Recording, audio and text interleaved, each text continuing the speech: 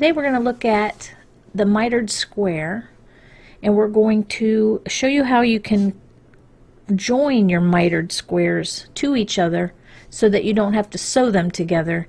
You can knit them together as you go. So this is just a small sample, but if you make your squares bigger, depending on how big you make it, you could make a whole afghan this way and you wouldn't have to sew these seams. All of the mitered squares seam in the center are all pointing towards the center. So let's show you how to do this. Today we're going to do a project where we use a technique we've done in a previous video on how to make a mitered square. So today we're going to do a video on showing how to attach mitered squares to each other so that you can make a whole blanket without ever having to sew them together. So to do this procedure, we need to have a sort of a loose cast on. We don't want to do a long tail cast on because it kind of leaves a tighter edge. And so for this particular cast on, we're going to put a slip knot on our yarn. But at the end, we're going to take the slip knot out. We're not actually going to use this as the stitch. We're going to take it out at the end, but we're going to use what's called a backward loop cast on. It makes for kind of a baggy cast on, which typically you don't want, but for this project we do. So we're not going to count this slip knot as one of our stitches, but we're going to go ahead and cast on using this backward loop method. So you just put it around your finger, slide it underneath, and pull. That's a stitch around your finger. 2, 3, 4, 5, 6, 7, 8, 9, 10. For this example, and for doing a mitered square, you want to have an even number of stitches plus 1. So I've got 10 stitches. I want it to be just a little bit bigger. 11, 12, 13. So that's our 12 plus 1. We have 13 stitches, not counting the slip knot. 1, 2, 3, 4, 5, 6, 7, 8, 9, 10, 11, 12, 13. So now we're going to turn our work and we're going to knit one row. And we're going to drop off that slip stitch. So when you're knitting back and you've used this cast on, you're going to notice this big long bar in between your needles. That just kind of happens with this particular cast on. So try and keep your needles as close together as you can. Don't pull them too tight or away from each other. Try to keep them as close to each other as you can and get these stitches knit off. And then you'll see this cast on has got kind of a big baggy line to it, but we're going to use that to our advantage in this particular project. It'll make it a lot easier for us to see where to pick up stitches. And when you're attaching squares, you don't want to attach the square to an edge that is too tight. And this is a very loose cast on. So here's our last stitch in our pattern, and then I'm just going to drop the slip stitch out and pull it to get rid of it. So I should have my 12 plus 1. 1, 2, 3, 4, 5, 6, 7, 8, 9, 10, 11, 12 plus 1. Now if you want to know how to make the mitered square, you can go back and watch the video that I made on it. But for a real quick and easy explanation, we're going to make a little mitered square out of these stitches. So to do the mitered square, I need to find the center 3 stitches, because the center 3 is where I'm going to be working my decrease each time. So I just kind of count backwards until I have 3 stitches in the middle. So I have 5 stitches on this end, 5 stitches on that end and 3 in the middle.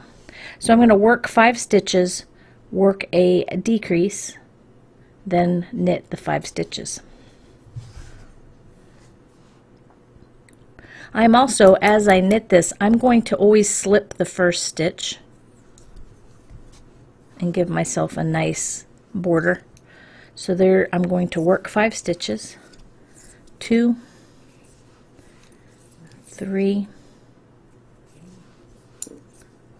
4,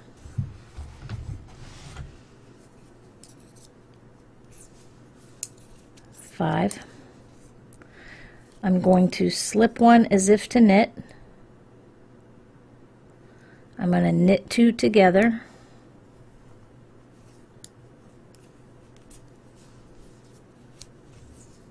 And I'm going to slip this stitch over. This slipped stitch comes over. And I worked a double decrease. And then I knit to the end.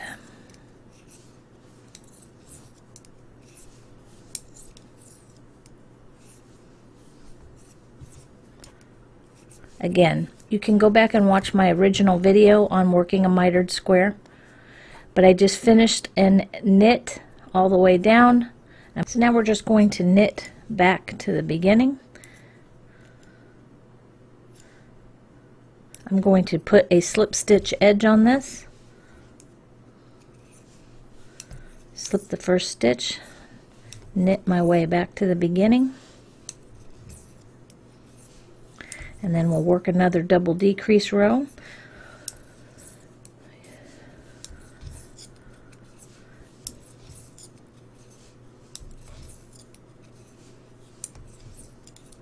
Whoops.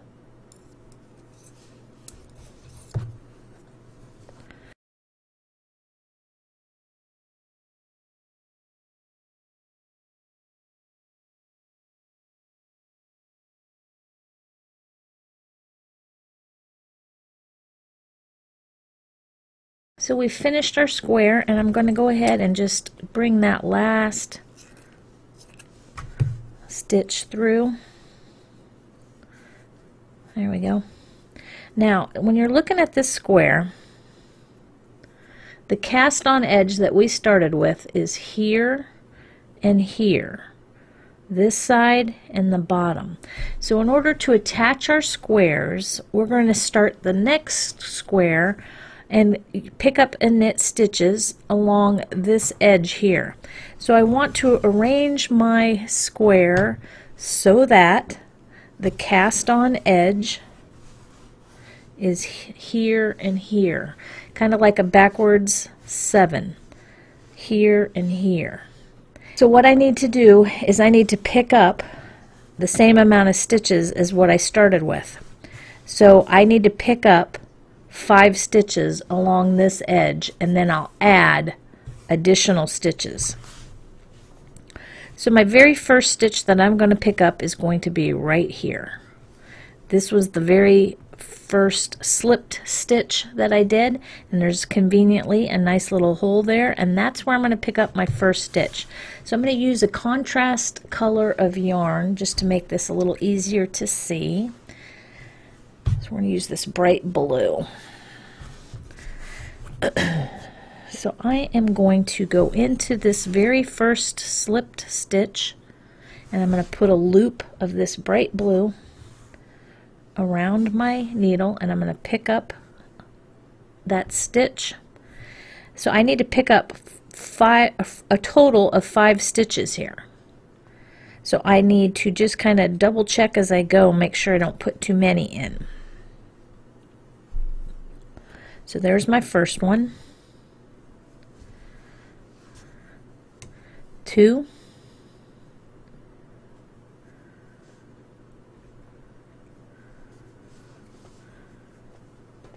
3, just kind of evenly space these out, 4,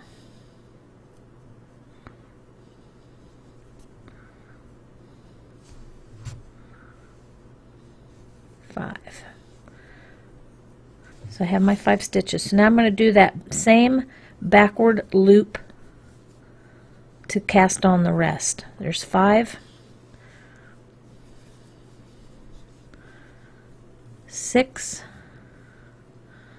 7, 8, 9, 10, 11, 12, 13. 13 stitches. That gives me the 5 stitches on either end and the 3 stitches in the middle. So now I'm going to knit the first row. I have the stitches I picked up and the stitches I just added, and I am going to knit the first row. Now we have our 5 stitches we picked up along this edge, our 3 stitches in the middle, and then 5 stitches here on the end. So now we're going to start making our next square.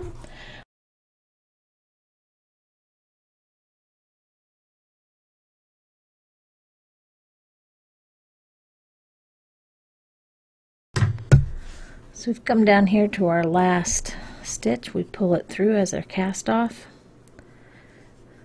Here's my back side. Kind of looks a little wonky because the way we pick up stitches, but that's the back side. Here's the front side. So we have 2 squares now together. And now we want to do exactly the same thing. We want to use this square and this square, and we want to now pick up a 3rd square. So we want to use this edge here to pick up the next square. This was our extra cast on stitches. So we're going to turn the work just like we did earlier. We're going to use just this color here, just these 5 stitches, and we're going to pick up 5 stitches, and then we're going to continue to cast on another 5 stitches. So again, I'm going to use a contrast color just to make it easier for you to see. We're going to pick up 5 stitches here, and then we're going to cast on the additional stitches we need. We're not going to pick up stitches along this edge until later.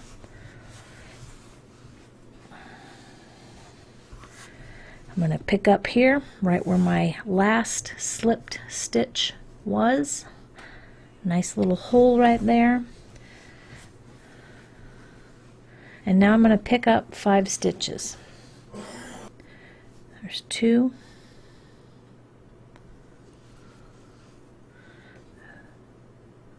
3. Kind of evenly space them across the row.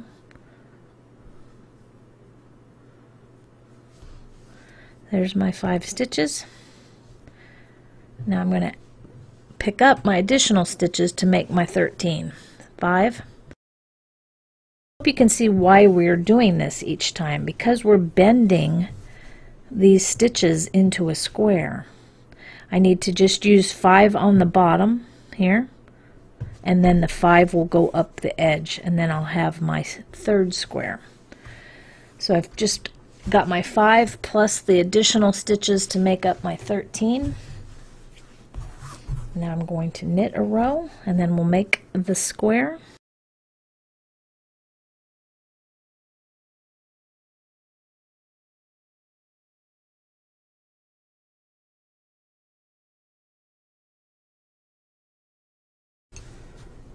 Down to my last stitch. Go ahead and clip it. Pull it through. Now I have my 3 squares finished. It's a little hard to see here, but the seam where each one of these squares comes together are all pointing towards the center, which makes for a nice one. This last square will also point to the center. So if you were using a different kind of double decrease where maybe you could see the stitches with a raised up area, then you would see all of the seams would all be pointing together. That's the back side, that's the front side. So now what we want to do is we want to pick up stitches here and stitches here so that when this square comes together, it ends up here. So we need to pick up 5 stitches here, 5 stitches here, and we're going to need the 3 stitches in the center to do the decrease. And I'm going to use another contrast color so you can see the difference. This time I'm going to use a green.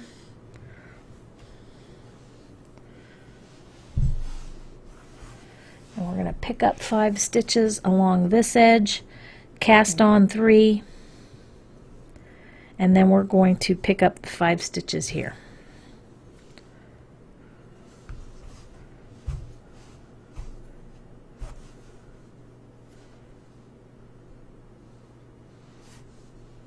Leave myself a tail, pull that through. 1,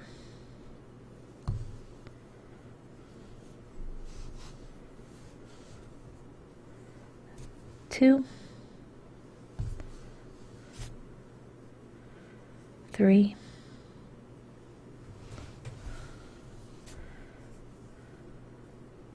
4, 5. I think too what I'm going to do is, because I'd like to pick up a corner stitch in each one of these corners to give it a nice secure fit, I'm going to make the 3 stitches in the middle. I'm going to pick up 1 pink, 1 blue, 1 turquoise, and that'll be my 3 stitches in the center. 1, 2,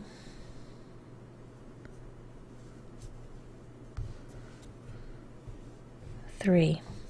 By doing that, I'm not going to have a hole right here in the center. So I have my 5, I have my 3, and now I need to pick up 5 stitches along this edge.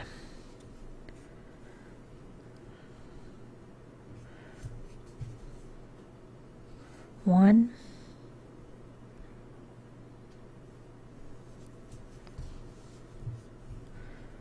2,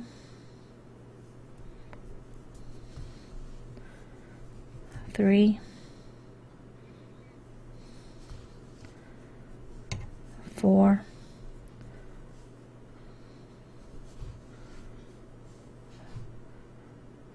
5.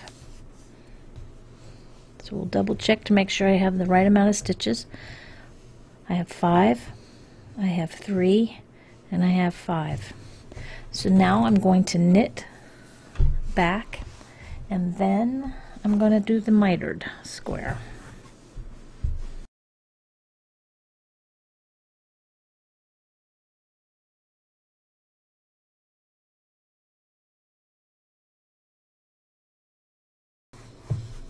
Okay, we've gotten to the end here, and I could do one of 2 things. I could go ahead and cut my yarn and pull this through and we'd have our square, or we could start our next set of squares. And all you would have to do that is use this as your very first stitch, and then pick up 5 stitches here, and then cast on the additional stitches needed to make your 13. And then you could start your next square. For the sake of this video, I'm going to go ahead and cast this last stitch off, but you could keep going if you wanted to just continue to grow your blanket. I'm going to pull this last stitch through, square it up a little bit. As you can see, since we picked up those stitches in the center, we don't have any holes, which looks real nice. Here's the original square we started with. Then we added the blue, the pink, and the green.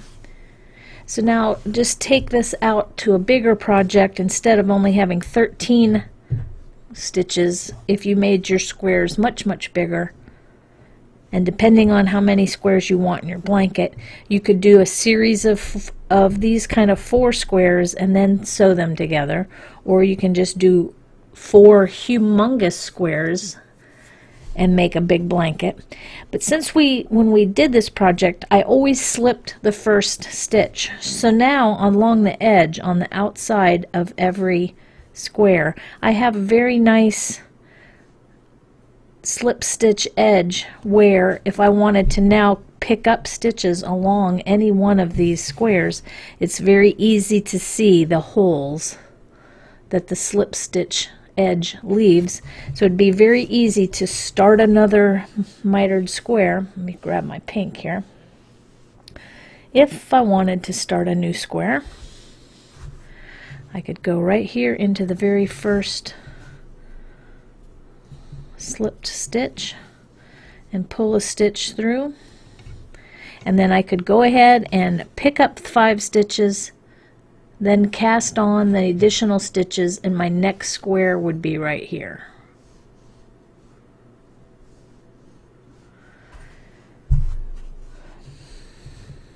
I hope that's helped you learn something new. If you have any more questions about the mitered squares or a mitered square blanket, please leave your comments in the section below. Thanks again for watching. Bye.